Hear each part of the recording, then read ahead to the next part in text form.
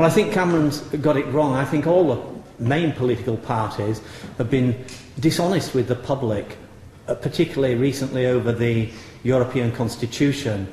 They all promised a referendum.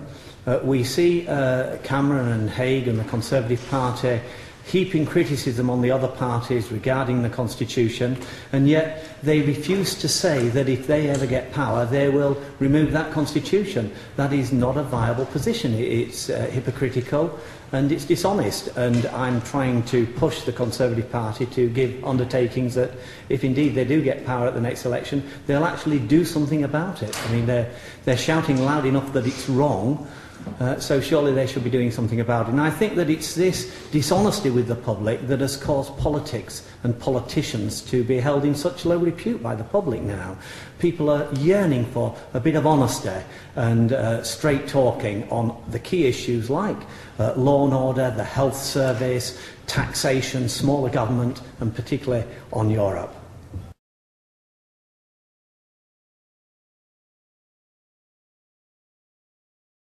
To find out more about who we are and what we stand for, go to the UK Independence Party website at www.ukip.org.